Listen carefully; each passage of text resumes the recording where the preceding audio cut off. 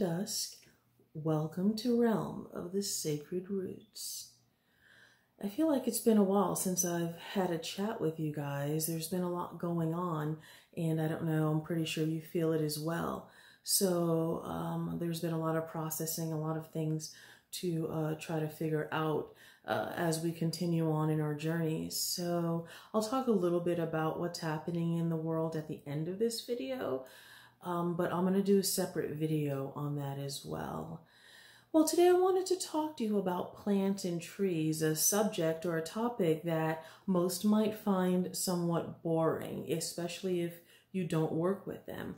But I wanted to show you how very real they are, and how I feel like I'm a more well-rounded or balanced spiritualist because I incorporate plant life and animals, but plants and trees into my daily life, into my workings, and it makes such a big difference.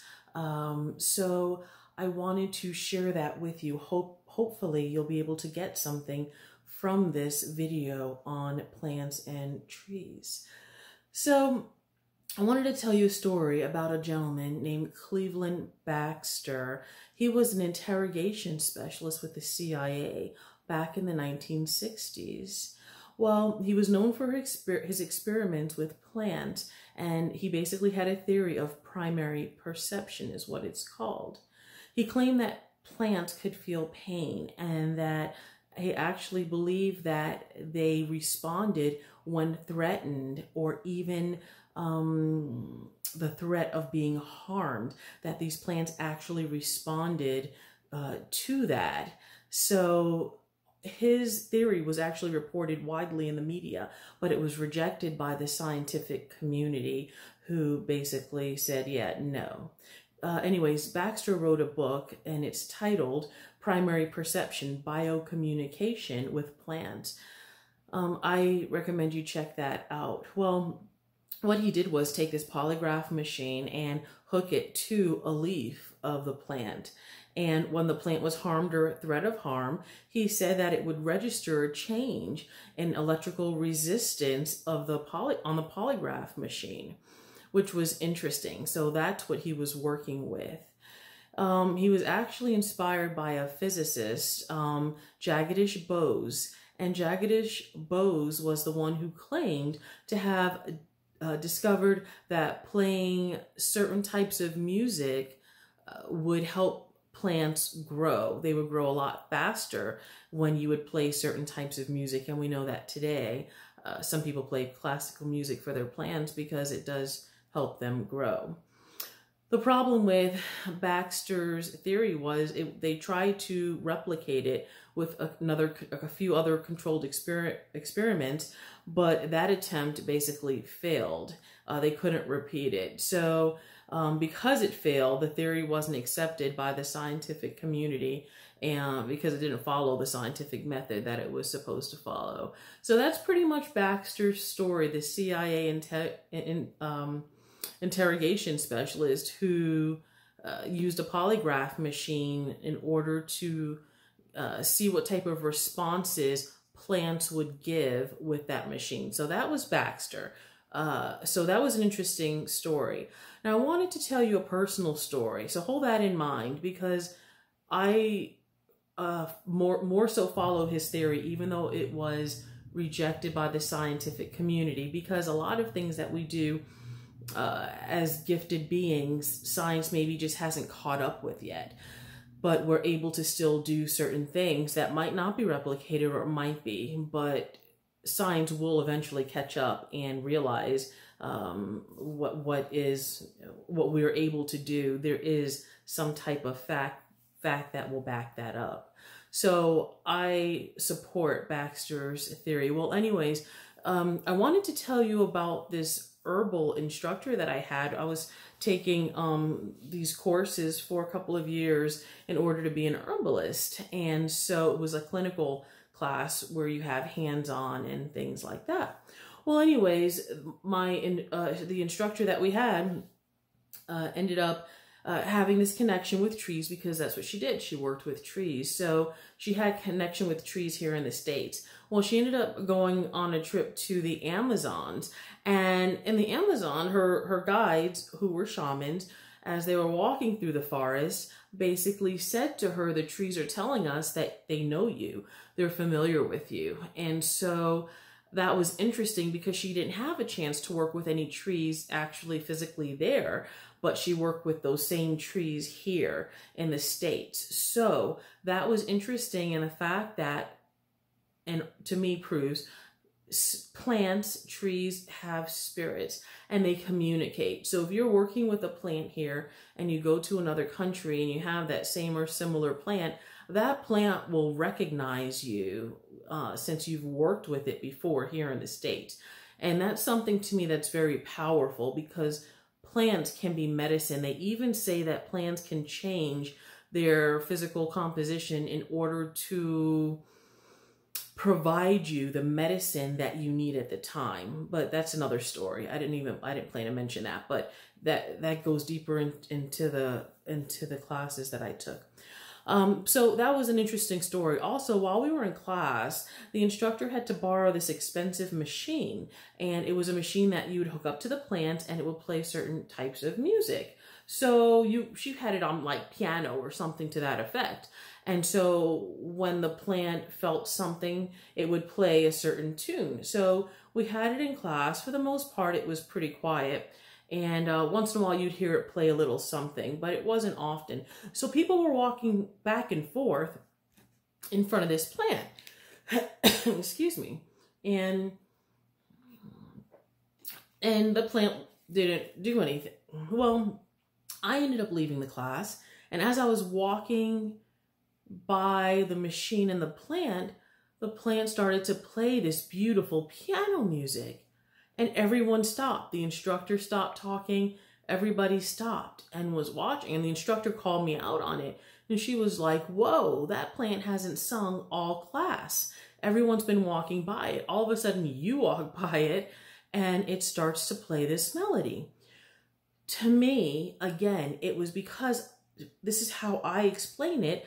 I work with the plants. I've worked with the trees. I spend time with them every single day when I'm out walking. I'm talking to them. I touch them. I communicate with them. This is a daily relationship or rapport that I build with these plants and trees. So yes, the plants will recognize my spirit and I recognize their spirit. So that is what happened. And that makes you, I want to use the word powerful. I don't know if that's the right word, but it gives you more of an ability, and like I said in the beginning of the video, well-roundedness about you. It's cool to reach out to all these other things, but to me, plants and trees are here everywhere, and there's such good medicine, and there's such great spirits about them. So that was the next one. I also heard stories about the fires, say in California on the West Coast, warning the trees on the East Coast, and scientists were wondering why the trees were acting a certain way. And it was because the trees on the West Coast were warning the trees on the East Coast. And here's what they say. Trees are all connected underground with their roots, their root system. There's actually a name for it. I didn't write that down, but they share water and nutrients. So as they're sharing water and nutrients, they are also communicating through these networks. They're sending distress signals about drought and disease and insect attacks to other trees. So the other trees are able to alter their behavior, right? When they receive these messages in order to prepare for what's coming. So I thought that was such a beautiful thing. Trees communicate through the air as well. And they say that they can also detect scents through their leaves. So these are all things these are all notes that I wrote down that I wanted to share with you, because I feel like a lot of times we look at them as just, that's a tree, and we walk by and we go about our daily life and we don't really think anything else of it at that point. But I just wanted to share these few stories with you to maybe the next time you walk past a plant, a vegetable plant, a flower plant, a tree, you might think a little differently, and know that they can feel and know that they can sense your intentions. And we also use the trees, their roots, in order to go to the underworld. That was the first time I used the tree roots. And in order to go to the astral, and if we want to travel other realms, we use their branches and reach up and go up. They're amazing because they've been here for so long. They're so old. They've just been here forever. So I have such respect for them. I really do. I melt into them. It's one of those things that's hard to explain. It helps because my higher self has a lot to do with nature and the elements. So for me, it's easier, I think, to communicate. It's more natural, I should say, but it doesn't mean that you can't communicate. And I wanted to write down and explain to you that when you introduce yourself, if you decide to give this a try, if you haven't done this already, a lot of you have, but if you haven't, when you go walk up to a tree, put your hands out and feel first, meaning don't touch it.